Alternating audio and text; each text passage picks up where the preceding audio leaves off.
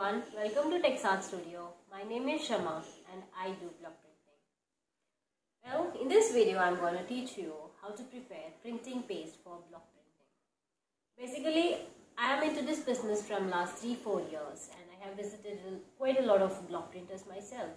But it seems like every block printer have their own methodology for it. Here is the method I am sharing with you as I think is most convenient and economic. Actually, we get ready binder in the market, but it is too expensive. The basic ingredient what we need to prepare printing paste is water actually. In steps to prepare printing paste. One is to prepare the binder and the second one is to actually add the pigment. So let's get started. Well, this is my studio. This is the printing table. Let me show you the chemicals which we require to prepare printing block. So the basic ingredient is this. This is the binder, acrylic binder. This is like semi-solid and the same binder. This is in liquid form. We can use both. This is thickener. All these chemicals we can either find it online or you can go to any textile chemical shop and you can ask for this. And the final is this fixer. And we need colors. Well, these are water soluble pigment dyes. Blocks. These are hand carved wooden blocks which we are going to use for block printing. This is the binder which we have prepared. So this is the consistency what we need. So this is a little thick. This is actually good for silk fabric printing. If we are doing it on thick fabric like cotton or linen, we want this to be thin. We can add some more water and make it thin. So let's learn how to prepare this now. Water. See, here I have taken 2 liters of water. I have used the measuring jar. This is water, 2 liters. And for 2 liters of water, we need 200 grams of binder, which is this. And we need 60 ml of thickener, which is this. Taken it from this box. Okay. Let's start mixing them together. This is the water. Binder, we can put it at once. Okay. So carefully add binder little by little. I usually use these painting knives for mixing and measuring purpose. It is more convenient than our spoons. And also we can use a grinder, having a separate jar for mixing these. We can also use that. So we need to mix this thoroughly without any lumps. Mixed it very well, and now it's time to add thickener. So one thing we need to be very careful about thickener is we have to add this little by little, okay, till we get the required consistency. Can you help me? Yeah, mix it.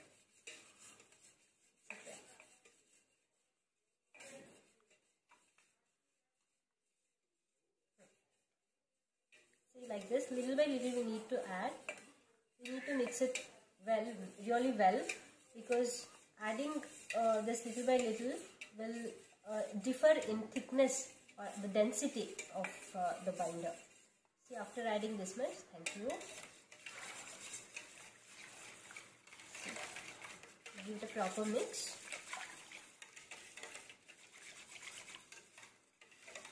We need it to be a little more thick, so I am adding a little more thicker.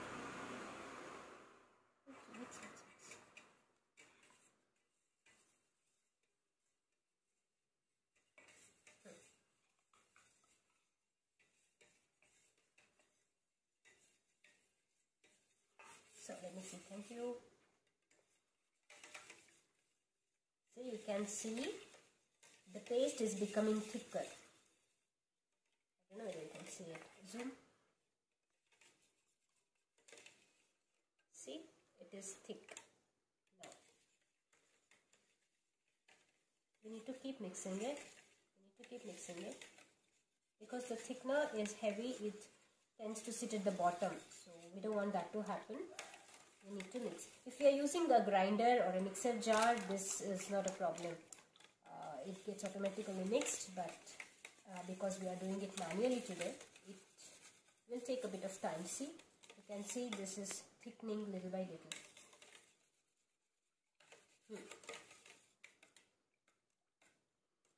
If we want, we can use little more of this because for adding the thickener there is no particular rule. As I said, if the fabric is because for adding the thickener there is no particular rule. As I said, if the fabric is silk, we want it to be thick.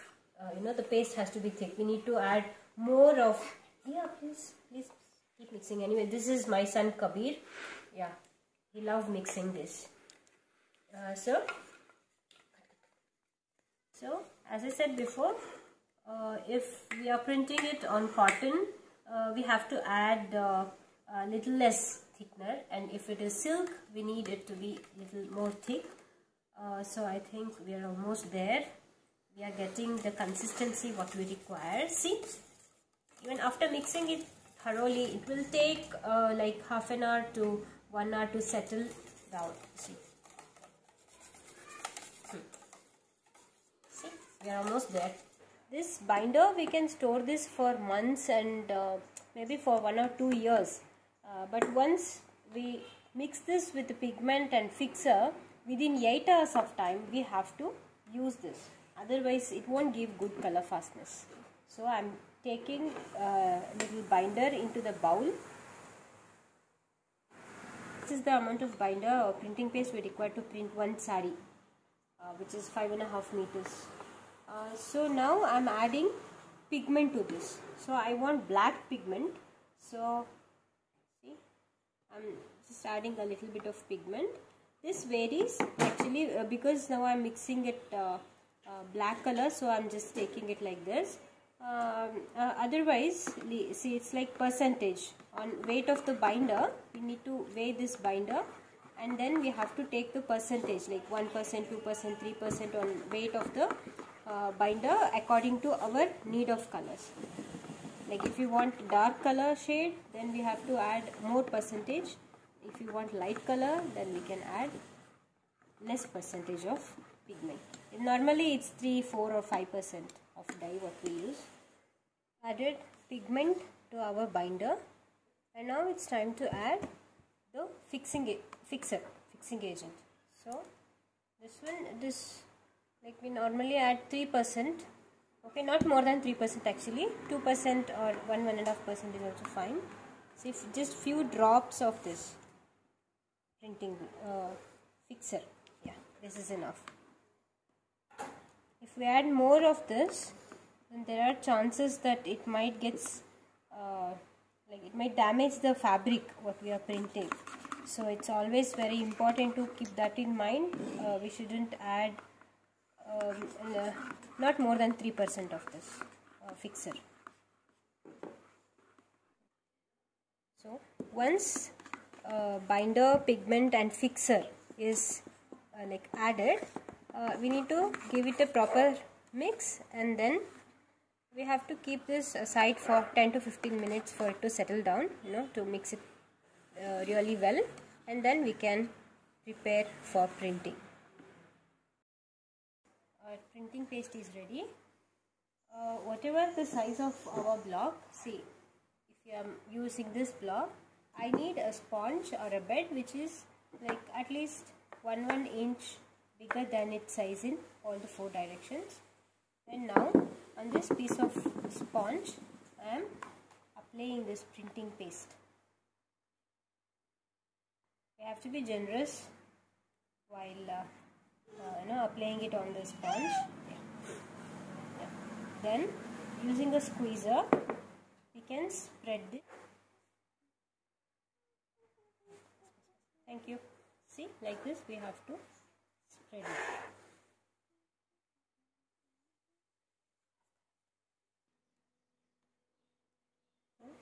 The sponge has to be literally like filled with this ink. The small pores which are there in the sponge should be filled with this printing paste. So in such way we have to prepare the bed. This is called ink bed. Okay, both the sides we can apply it, front as well as back side of it. See here also I'm adding paint and spreading it.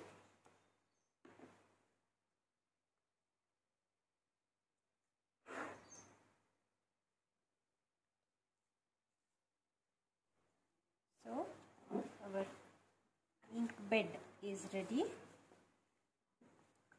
See, evenly we need to apply the ink.